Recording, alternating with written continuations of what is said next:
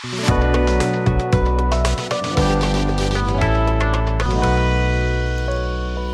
thing first, please be aware that we at Dr. Fee are no financial advisor.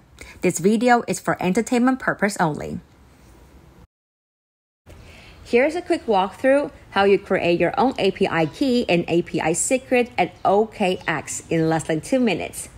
First, we log into our OKX account. Here, we use the desktop version. As a second step, we click on the user center icon and select API. When being in the API page, we look for the Create V5 API key in the upper right corner. Clicking on Create button will bring us to this page here. As a first step, we give a name to the API key we are creating in the field API name. You can choose whatever label you want for the API key. You may want to label it in the way that you know what the API key is used for. That's why in this example, we named it Dr. Fee.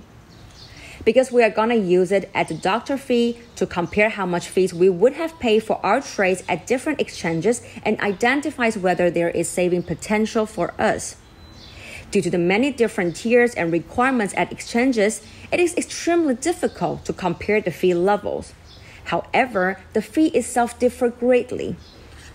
Therefore, we want to regularly check whether we are overpaying in fees or not, given our trading value, holdings, and trading style. And we can use this API key in the future again when reassessing our fee saving potential. After typing in the label, we will have to come up with the passphrase. You can choose whatever passphrase you like. However, you need to save it or remember it, as we will need to type in the passphrase later at the Dr. Fee website when activating the API. Here, we choose Analyze my fees at Dr. Fee 1. Further below, we see that we can specify certain IP address that are allowed to access the API. In this case, we leave it to an unrestricted access by not typing in something in this optional field.